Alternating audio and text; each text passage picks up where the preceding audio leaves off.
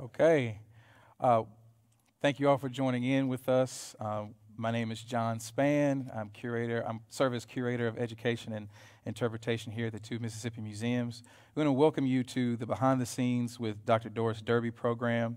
This program highlights our new photography exhibit titled I Am a Man, a compilation of civil rights photographs between the 1960 and 1970.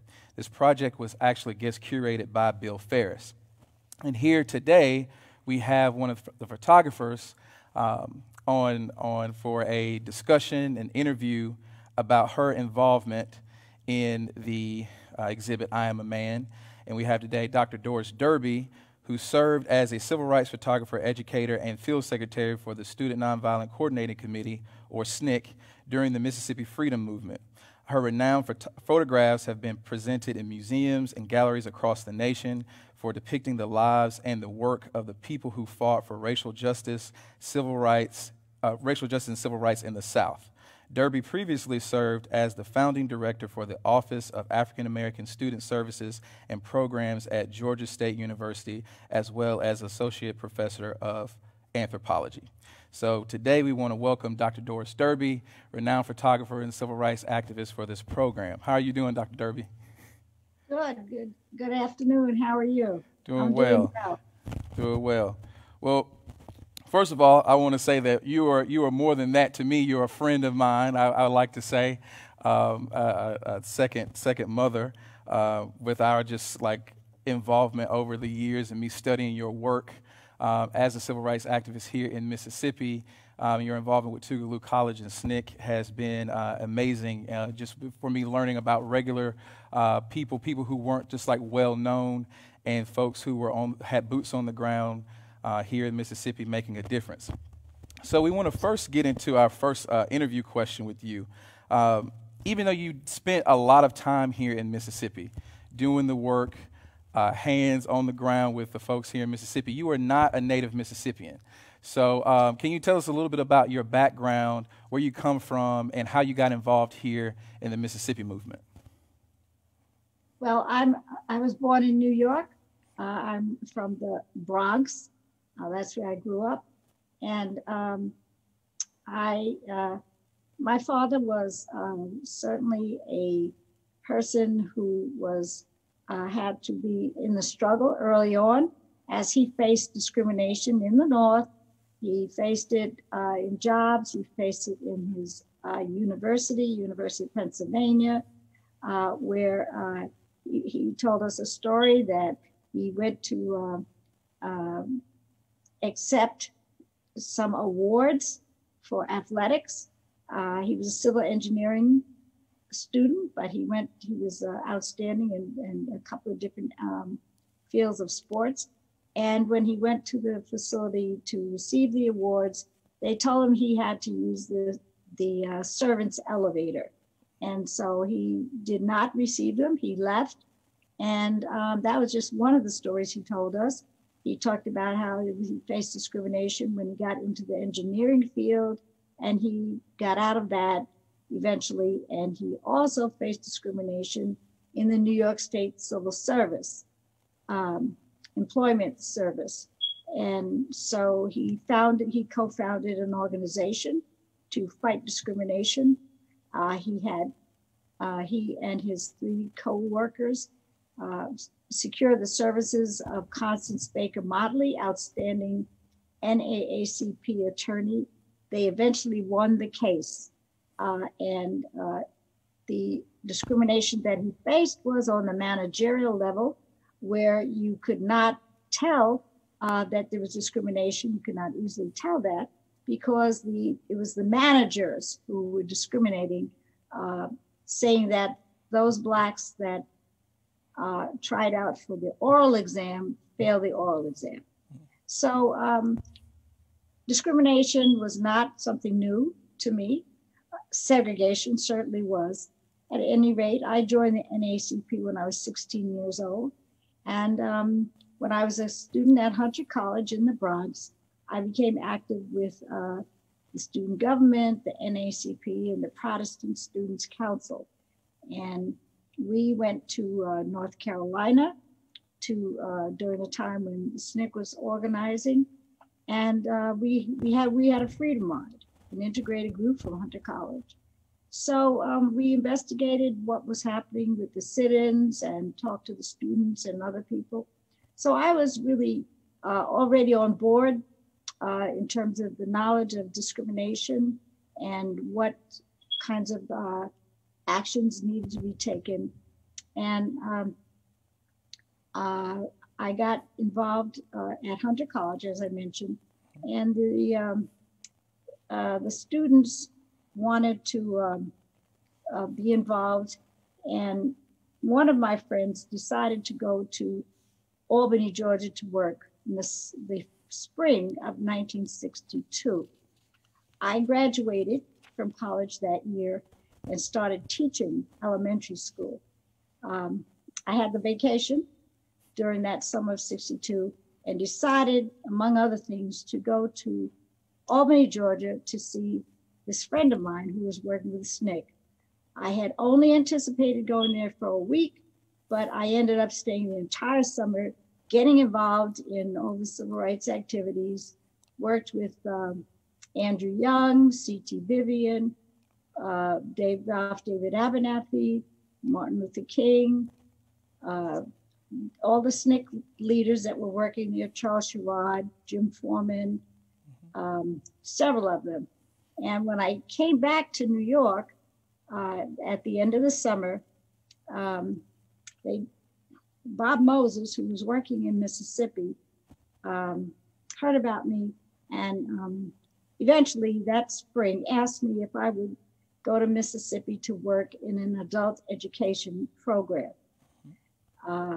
At that time, I said that I was not available, but after, this is the spring of 63, after I saw what was happening with the dogs and the billy clubs and the fire hoses on TV in Alabama, in Birmingham, Alabama, I decided that the least I could do would be to go to Mississippi for a year and work in a literacy project, since that was part of my field of education as an elementary school teacher at the time. So that's how I got to Mississippi. I left for Mississippi a few days after the March on Washington. I went there for 1 year and ended up staying for 9 years. Thank you for taking us through that. Now, while you were in Mississippi, I know you got involved at Tougaloo College. And while you were on Tougaloo's campus, you expressed yourself in various artistic ways. I know one of the things I studied about you is that you and two other people, like with Bob O'Neill and another person, created the Free Southern Theater. So you had also started utilizing your skills as a photographer there as well. Am I correct? Yes, of course. Different activities that I was involved in spanned over a period of time. Mm-hmm. So when I went to Mississippi in 1963, August of 1963, I went there to work as a field secretary for SNCC and worked in COFO and was organizing to get the literacy program for SNCC established. And it was going to be based at Tougaloo College. So for the early time that I was there, I primarily worked out of the COFO office with different the political activities, the voting activities. As I said, I was working on organizing the getting staff for the literacy program. I was the first one to be involved with that. And so we did get the literacy program started towards the end of the fall, and I moved out to Tougaloo. At that time, one of the other SNCC workers was also recruited to work in the literacy project, and that was John O'Neill. And during that time, John O'Neill, myself, and another worker, civil rights worker, Gilbert Moses, who was working with the editing the Mississippi Free Press. And the three of us used to talk about what we needed in the arts, because all of us were involved with the arts. I was in painting, dancing, and poetry, spoken word. And of course, John and Gilbert were in theater and acting, writing, all aspects of the theater. So we just decided that we needed a cultural arm of SNCC, and it would be the Free Southern Theater, a repertory theater. And so we established it that year, and it ended up lasting until about 1985. And the repertory theater would take plays around the state of Mississippi and other southern states and even New York to give the Black community a forum for what we wanted to achieve in life, our comings and goings, all the things that were happening to us, and have a outlet for the arts and to reflect what was happening in the civil rights movement. There's so many things that I could talk about, but we don't have a whole lot of time. Right. So, while I was at Tougaloo College, I also painted. Ronald Schnell, who was the art department chair, had a big studio on campus in which he would allow anybody who was interested in painting.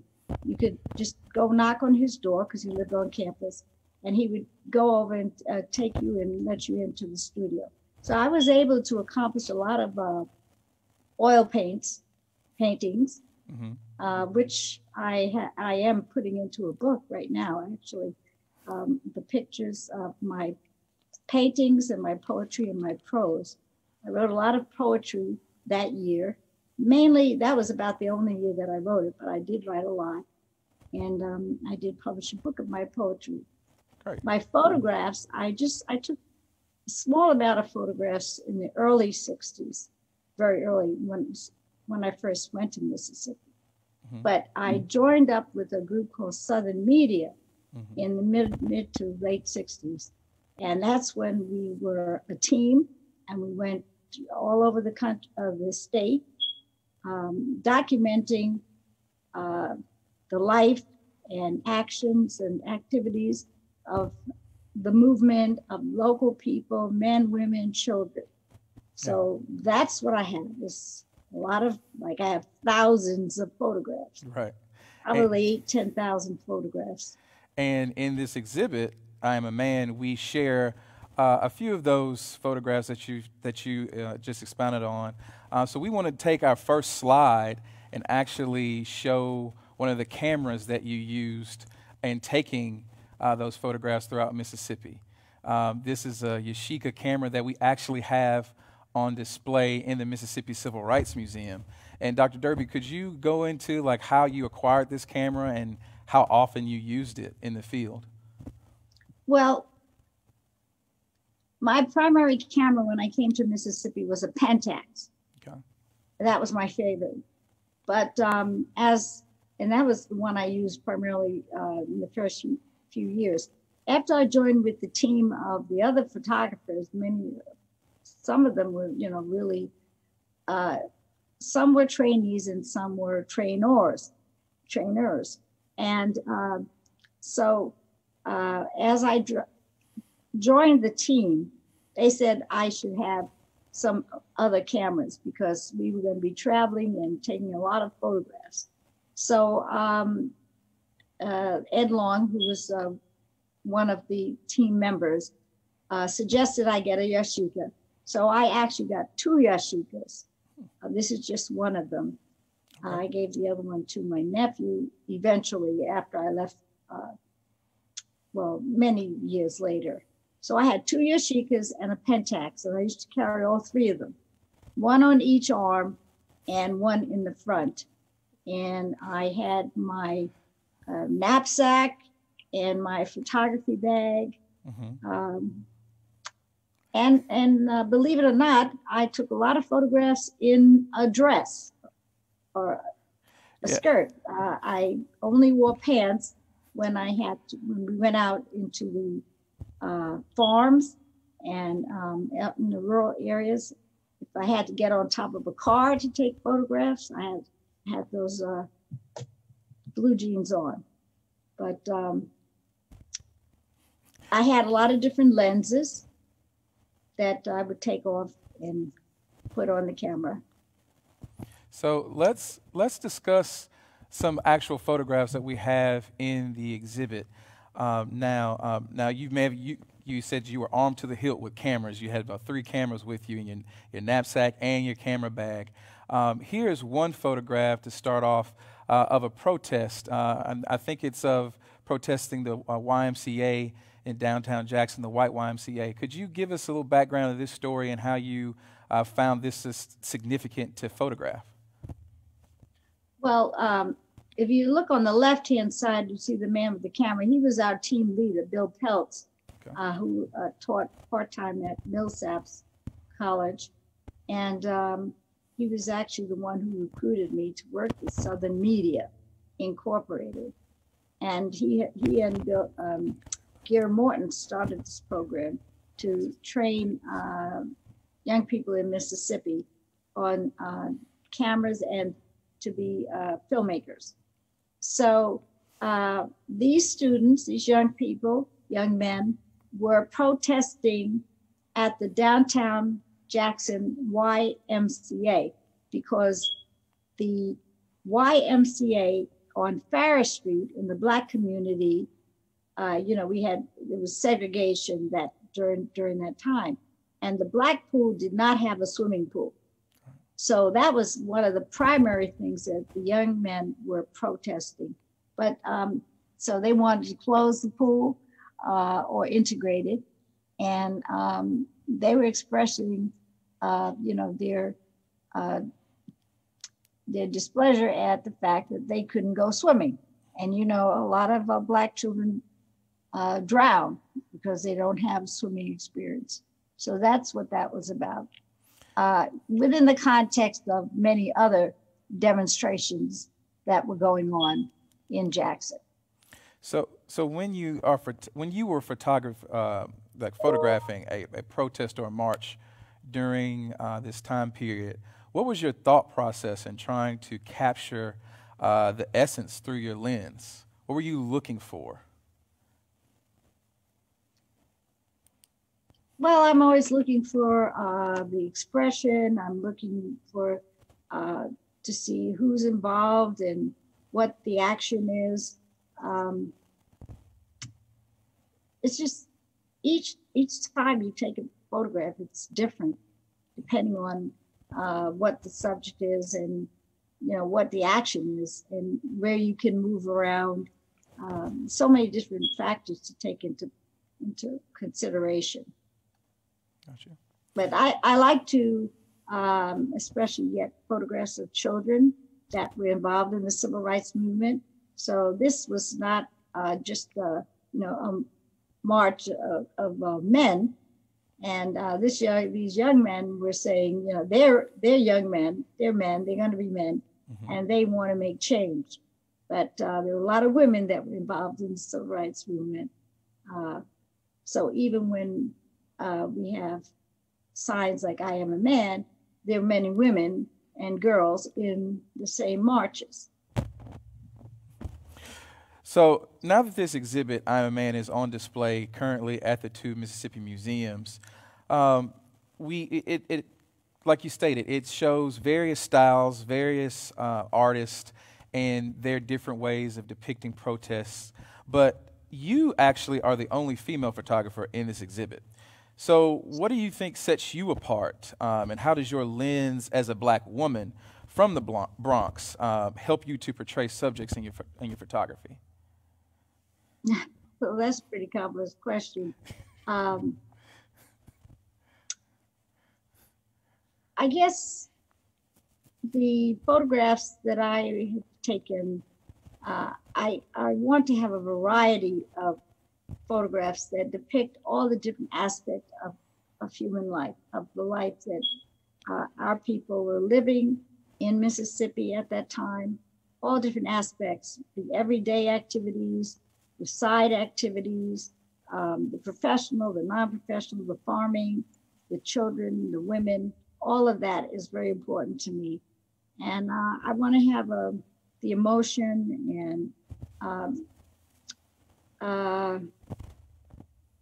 I like to have the environment, the background to show. The main thing is that I was taking photographs to document our lives, what we're doing, what we're accomplishing, what our struggles are today. And to show people that times haven't changed a whole lot. We have made progress, yes, and we take 2 steps forward and then somebody makes it so that there's 1 step backward. So my photographs, I've always wanted to be able to document and have visual images to say, this is what we were doing then. I remember that when I was in elementary school, 4th, 5th grade, and it was a predominantly white elementary school. There's only 1 black teacher, neighborhood school. And I remember saying, where are we in the books, in the movies that we see? Why aren't we there? Because we are accomplishing a lot. I had stories, oral histories from my grandparents, and I knew that we had accomplished a lot. I knew what my great-grandparents had accomplished. I knew that my grandfather, my mother's side, was an outstanding businessman in Bangor, Maine, that everyone respected. I knew that my grandmother, who had 11 children, that she was a founding member of the NAACP in Bangor, Maine in the 1920s. I knew that my uncle, her eldest son, integrated the Bangor Symphony Orchestra as an excellent violinist. I knew that he also integrated the university there. I knew that my great aunt was a missionary in Liberia in the 1930s, 40s, and 50s. I have letters from her. So why aren't we hearing about the things that our grandparents, our great-grandparents? I knew that my grandfather was in the 1898 Spanish-American War. Why aren't we being depicted in the movies? My girlfriends and I used to go to the movies every Saturday, and we were just dying to see a black person in the films. Yeah. So where were they? Well, then we have to do this ourselves. We have to put our own images there. And so that was something that I knew that I was going to do. That was my God-given mission. And that was one of the things. But then you have to have education. And you have to be creative. You have to be involved in the arts so that you can always have your mind going and imagining what could be, because it might not be there for you to see where you can see it. Right. Because you may not have access to books, you may not have access to films. So you make pictures and films and everything in your own mind. And when you can, you do it in the real. So that's always been my motivation. What you said was very powerful, because the things that you were thinking about then, young children of color, black children, they're still thinking that now. Whether there is a lot of representation of themselves in videos and photographs, but is it a positive representation? Is it a negative representation? Is it an adequate representation? So that issue is still being dealt with today. And so what you said was, if you didn't see it, so you put it on yourself to do it yourself, to create a space where people in your community were represented and could see themselves. So that is very powerful, and I hope that we continue to take that example from you and continue creating places or events or photographs or things, because representation matters. Representation matters. And so with that being said, we're going to go to our next slide. That actually, these photographs that you took are actually from the Liberty House Co-op.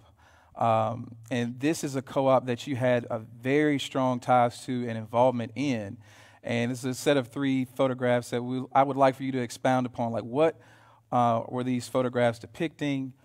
what was the Liberty House's goal, and how did this co-op affect, change and economic growth in these communities as well? Well, if you go back to the first slide, Okay. Ken.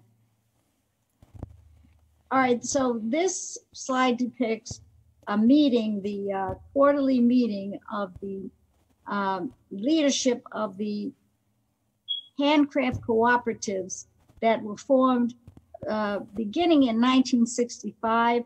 Jesse Morris, who's standing there, is the, I guess, the director, who started the Poor People's Corporation, which had different entities under its umbrella.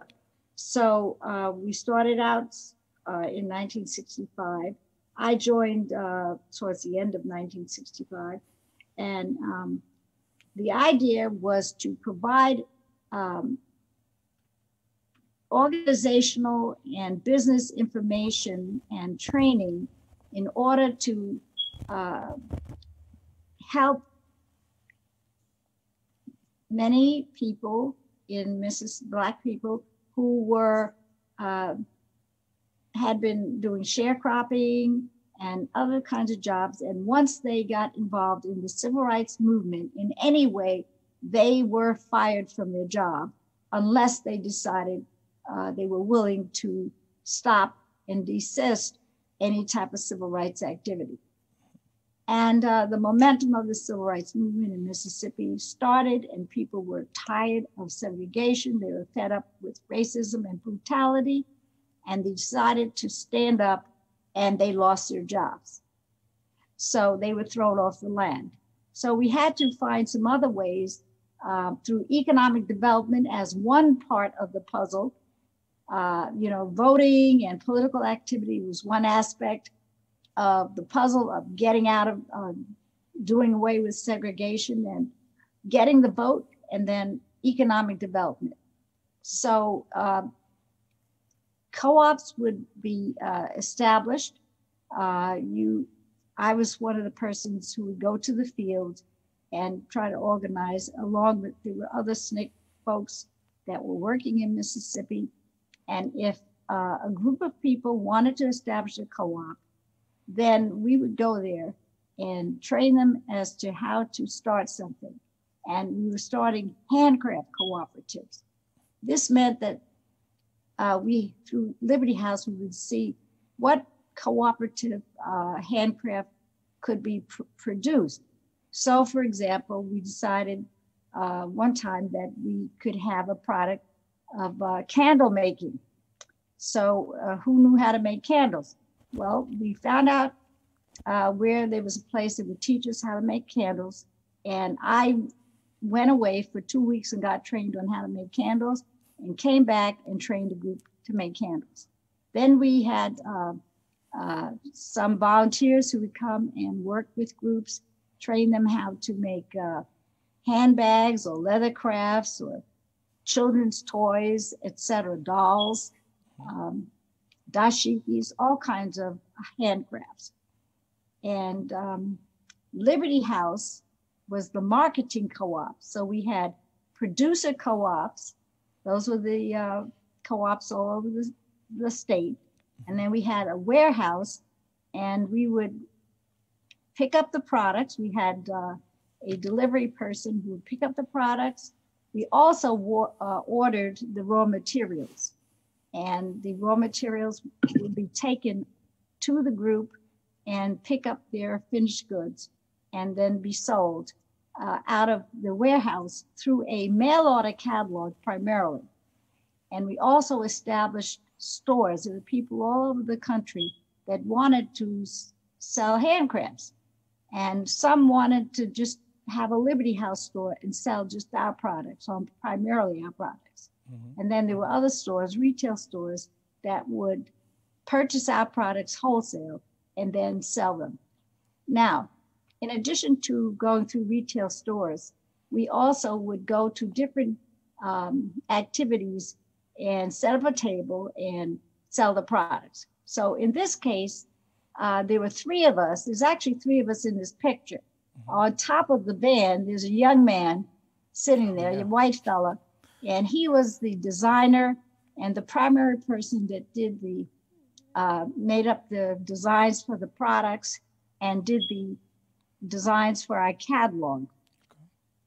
Ian Tumlin, who was from England, and he came over and decided he liked what we were doing, and he actually started working with us and stayed until the end of when the Liberty House and the Port Rivers Corporation co-ops stopped in the, I think it was the early 90s. Yeah. So we were selling several of our products at Woodstock Music Festival. So this photograph is actually you in Woodstock at the Woodstock Music Festival, the famous one with Jimi Hendrix. Yeah, that's me sitting there with the hat on, sitting down. And another young lady that worked with us, she's standing up, and Ian Tumlin is sitting on the top of the van. We drove that van from Mississippi with all our products. Wow. And we stayed at the Woodstock Festival for 4 or 5 days selling our products. Now, and I used to do that a lot. From time to time, I would go and I would go to travel around the country, trying to find markets for our products, go to wholesale shows, and I was on radio and television advertising our products. So I had quite a time, a good time. I'm sure you did. Doing a lot of different activities. I trained part of the time. I would do public relations and sales promotion, and several different activities to promote the Liberty House. So we actually have a case in the Mississippi Civil Rights Museum that showcases a lot of those products from the handcraft co-ops and leathercraft co-ops and things that were marketed by Liberty House that you donated to us. And so we have a large case in the museum depicting those things. And we also have a lot of things that are not on display. And we actually have a film that is actually showcasing what we have in our collections. And it's going to be led and narrated by our collections director, Nan Prince. So we're going to ask our IT people to play that short video. Okay.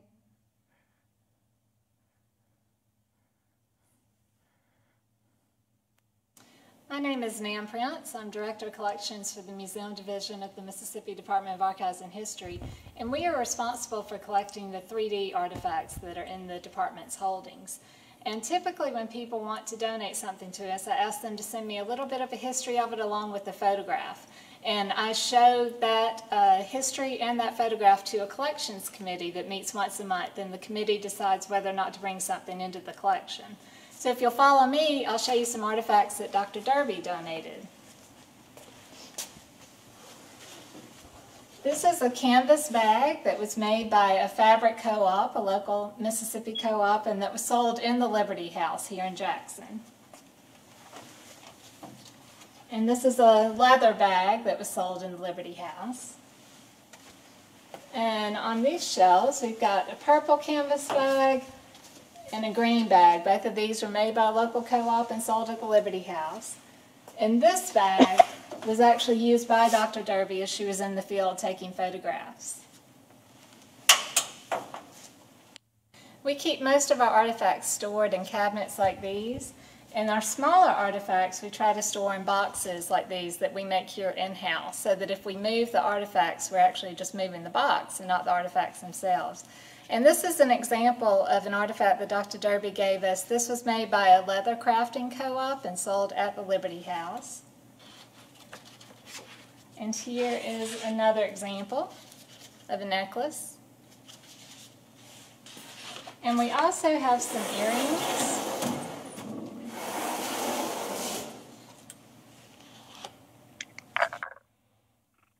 My name is Nan Prince. I'm Director of Collections for the Museum Division of the Mississippi Department of Archives and History, and we are responsible for collecting the 3D artifacts that are in the department's holding.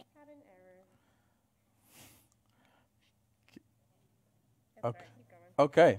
So we had a little cut short of the video. But as you can see, we have a lot of things in our collections that are on display and not on display that we have stored that represent co-ops, that represent the things that Dr. Derby was working with local people here in Mississippi and trying to better themselves economically, and other things dealing with social justice.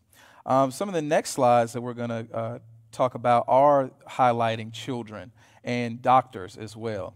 So I know you had mentioned in talking previously that you took a lot of photographs of children and trying to just depict their sentiment and their passion and their voice through your lens.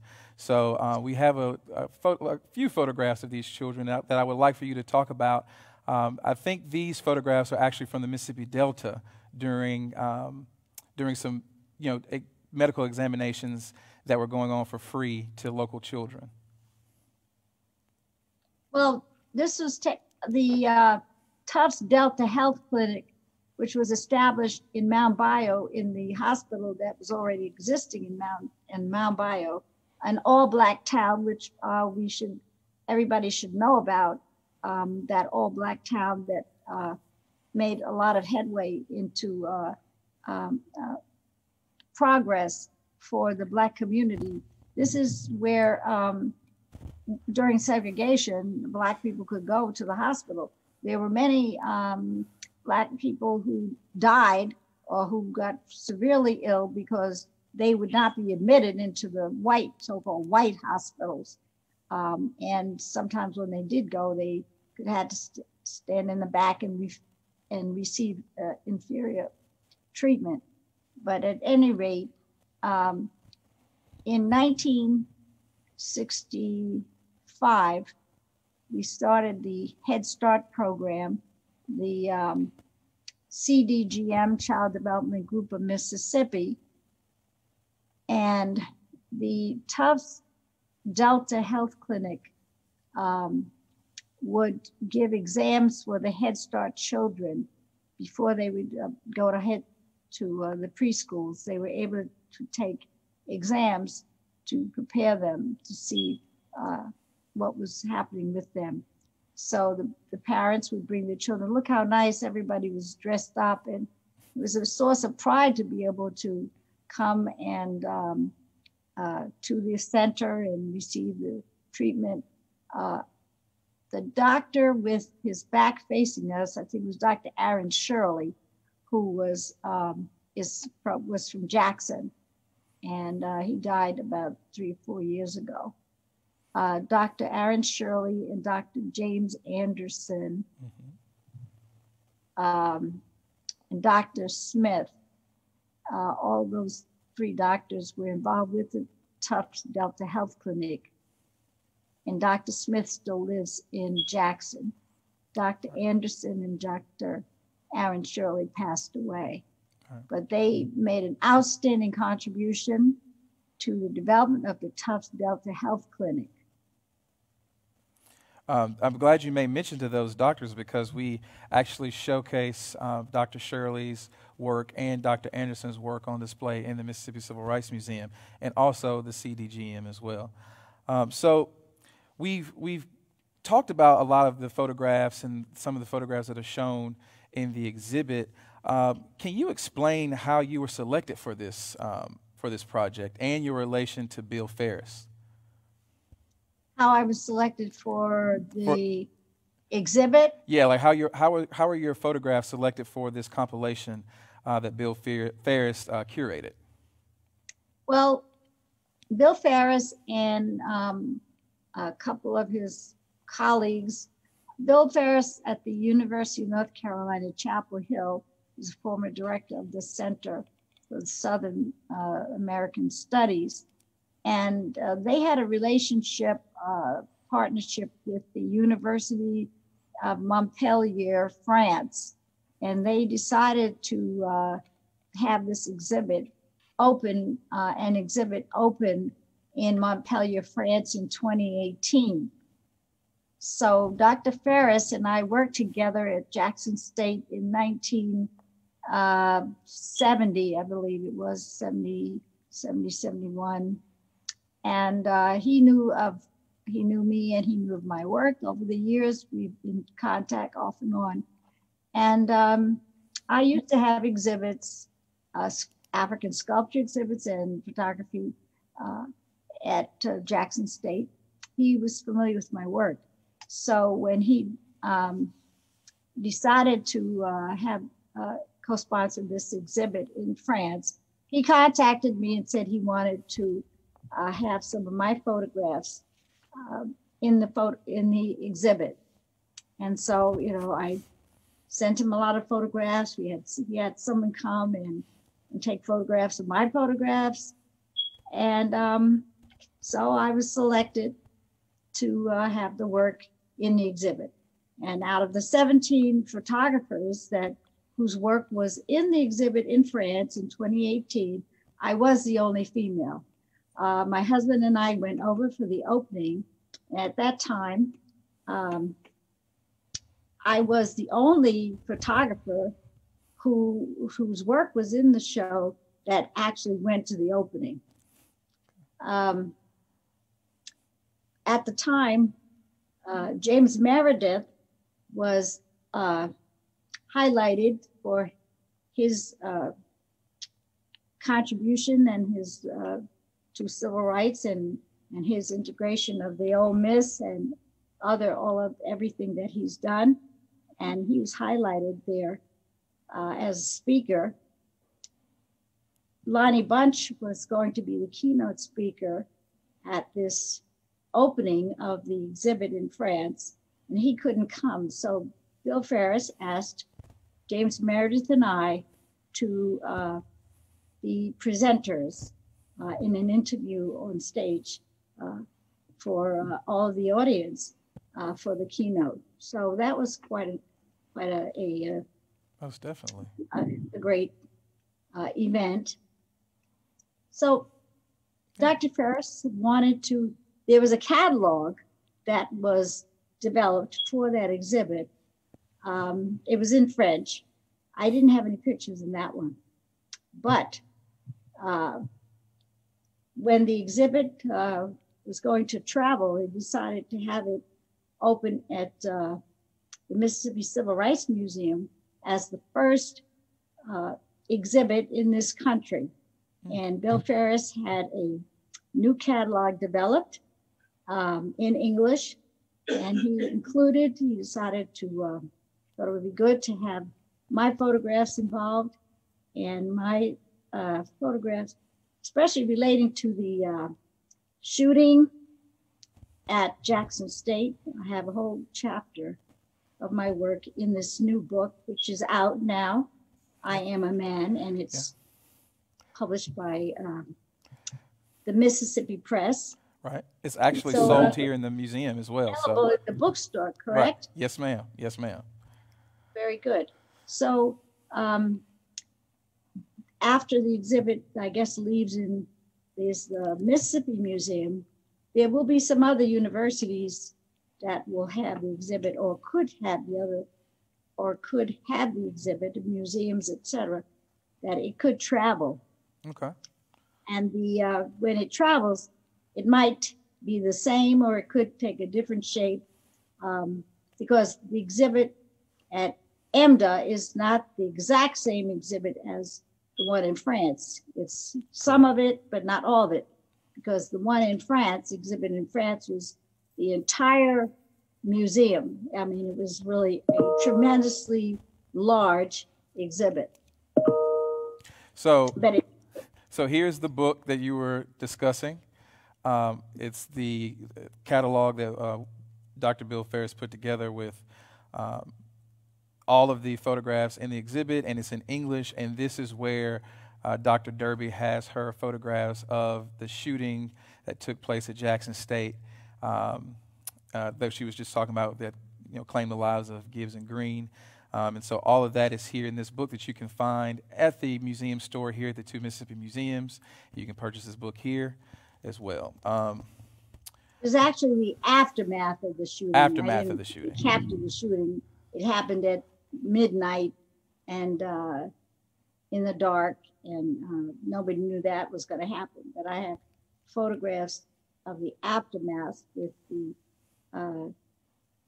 students protesting and the march and the hearings of congressmen who came to find out about what happened, and the funeral and the burial of the James Green, Right. the young man who was killed by the police in the shooting.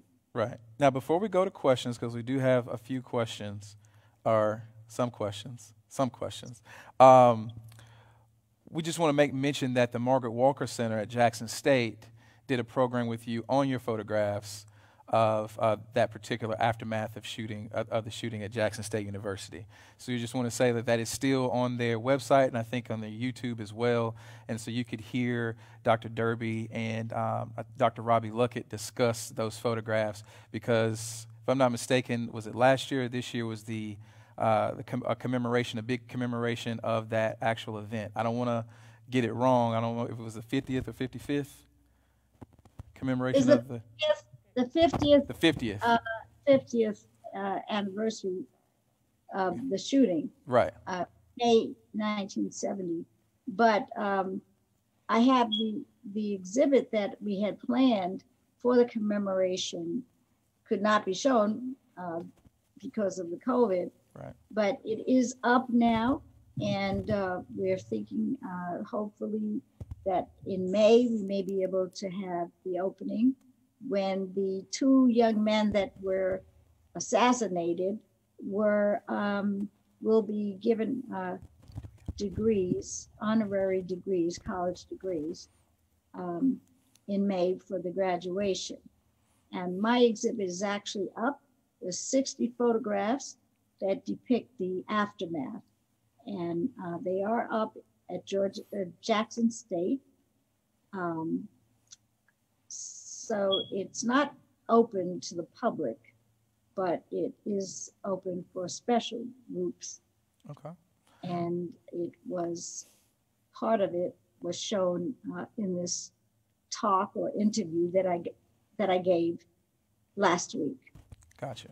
Now we're having a little technical difficulties with the questions, so they're not coming through, but while that's happening, could you talk more about your projects that you have coming up in the future, things that you're working on, video projects? I know you're doing film as well as photography, so share with the audience what you have coming up. Well, let's see. I do have a program coming up with a young lady in South Carolina, Dr. Ashley Carr Gilmore. She has started a program to encourage young women to go into higher education and to also think about the Air Force as an option for achieving their education. And she has a website, Big Blue Mentoring. So I have established a scholarship in the name of my husband and I for her to utilize with her program to encourage her. And this scholarship is meaningful because it is in my name and my husband's name, and it is in honor of service to our country through civil rights activities and through the military service. So I see both of them, those types of service, because we were SNCC and SCLC Corps, we were in the thick of things. We were fighting for our country, for our people, and for our country as a whole, America. And I see that we were in a war zone in Mississippi. People were in a war zone in Alabama and Georgia and other places. Mm-hmm. So this award is to encourage young women to be of community service and to also think about the military as a service for themselves and their country. in order to help them to get more career direction and to also have education. Okay. Dr. Ashley Gilmore received her undergraduate degree, her master's, and her PhD through in the military service. She's a mother. She has 2 children. She has a husband. And we're very proud of her. She is our granddaughter. And so I did establish a scholarship for young women, a young woman every year to receive something, a laptop or something to help them to promote their education. So that is going to be on February 22nd. Okay. Big Blue Mentoring. Great. And if anyone is interested, they can look it up on the website. Okay. Dr. Ashley Carr Gilmore. So that's on the 22nd. In March, I would have been invited by Emory University Emory University, the Rose Library, and the Creative Arts section in connection with the True Colors Theater in Atlanta, Jamil Jude as director, and Vicki Crawford, Dr. Vicki Crawford, author and professor at Morehouse College. They have invited me to be on a panel to celebrate the life of C.T. Vivian and John Lewis, both of whom I worked with. I am on the board of the C.T. Vivian Foundation presently, so I had been working closely with Dr. C.T. Vivian and his family and other board members. So those are 2 activities that I can think of right now. Yeah, that's great. Thank you for sharing that, and I hope the viewers are able to get in touch and take part in those 2 things that you mentioned. Oh, I have one other thing I want to talk about, and that is the photography group, women's photography group, Black Women's Photography Group here in Atlanta. It's Histography, and we have an exhibit at the Roots Roswell Festival, and we are going to have a scholarship award to one of the members of the organization that has been involved in the intersection of the arts, social justice, and education. Okay. So that's on the 21st of February. Okay. Well, thank you, Dr. Derby. Before we go, because we're going to close out in about 7 minutes, but we did have a question that I think should be asked of you. It's basically saying, we've heard of violence happening and dangerous things happening to members of the movement, leaders of the movement, especially here in Mississippi. Did you actually come into any danger or violence while you were documenting the movement through your lens? Well, I came into danger in all aspects of the movement that I was in when I was in Mississippi and in Georgia.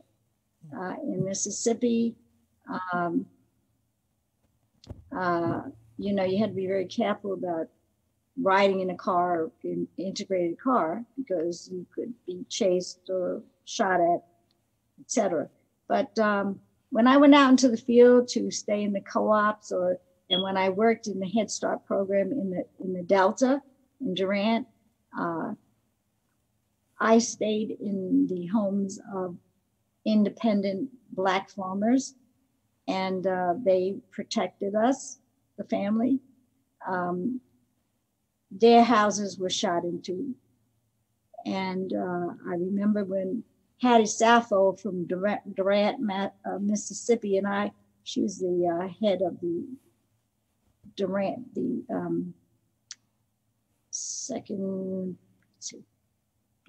Durant Head Start. And we had gone grocery shopping, and we came back, and I was sitting in the passenger seat looking out the window, and I saw that there was a fire going on a rope into the church. That was the church that the Head Start program had first been in, and had later built another one and moved to it. And so we stopped, and the rope was going up the steps of the church, and it would have caught fire if we hadn't gotten out and stopped it. Yes. Yeah. I had one time we stopped at the gas station. This was like around 1971. Somebody else, if I was driving this, we were going to New Orleans. And I got out. Now, this was supposed to be after integration, of course, and went to go into the bathroom. And the gas station owner, white guy, came up and with his hand on his gun on his hip and said, "Don't go in there," meaning the ladies' room. Mm-hmm. You had to go to outside or colored. So I have had encounters with racism, directly violence, yes. In the Head Start Center in Durant, there were guns, there were rifles in each corner of the building, just in case. Because, back then, segregationists did not want you to do anything to progress. You couldn't start schools. You aren't supposed to start independent schools, Head Start programs, economics, anything. You weren't supposed to vote. You weren't supposed to register. They didn't want you to do anything that would bring progress. And anytime you did anything, you could have your life threatened. It just depended on where you were, when you were.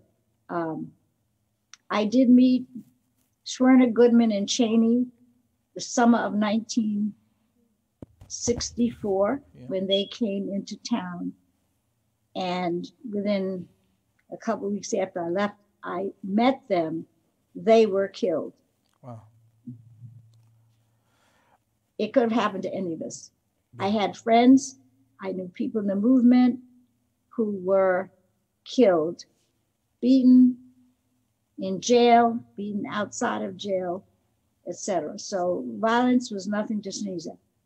It was always could be around you. Yes, ma'am. One last question. A viewer asked, did you ever meet Dr. Ernest Withers of Memphis? He's a great photographer. Yes. Our paths cross from time to time. Okay. Yes. And his daughter was in France with us at the opening of the exhibit, Roz. Okay. And I owe her an email.